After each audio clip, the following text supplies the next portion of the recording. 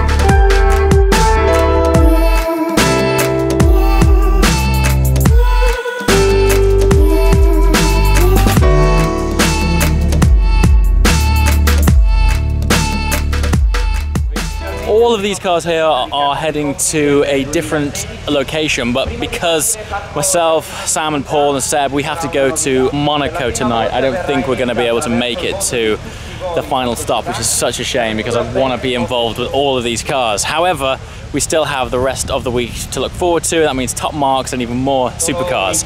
So for the time being, let's watch these cars exit and hit the road. See you in a minute. Supercar traffic jam.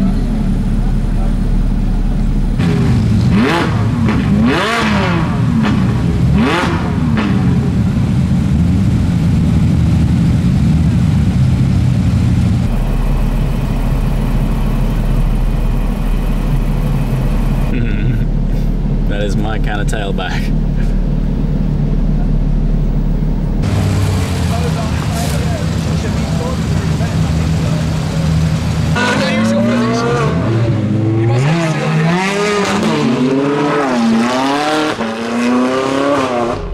Alright, we are leaving Cars and Coffee Brescia. It has been fantastic.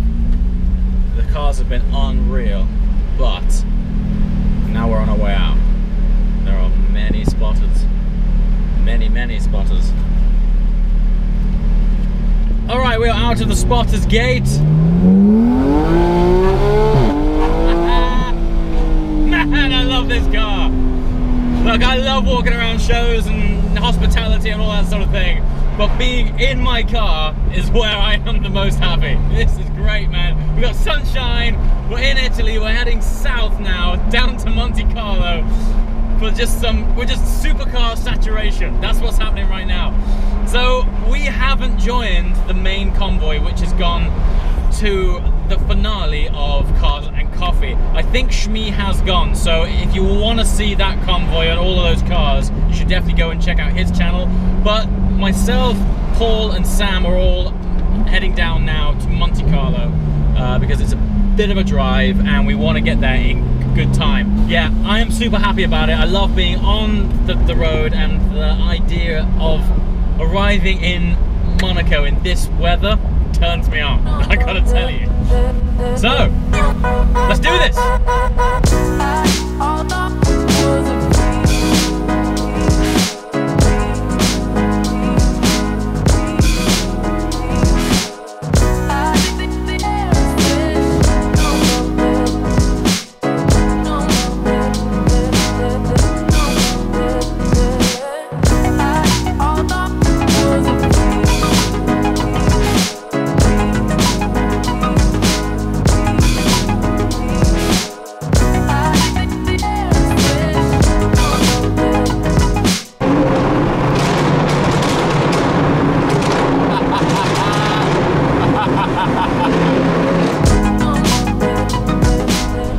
Okay, we are on the wind down approach into Monte Carlo. This is one of my favorite things.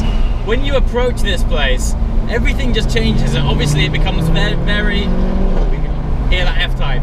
It becomes very Mediterranean, just everything about it just oozes beauty, you know? It's such a nice environment to be in. Sorry, I just had to dispatch a French car. Yeah, I love the approach to it. It's, the closer you get, the more interesting it gets. The architecture gets beautiful.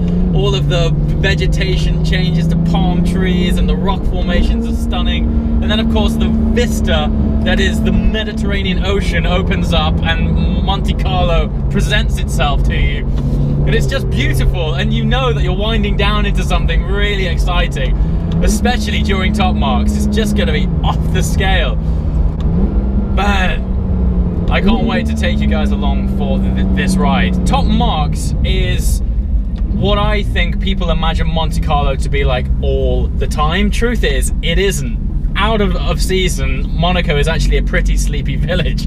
But during events like Top Marks, it is on steroids, and the town is buzzing, the nightlife's amazing, and of course the cars are second to none.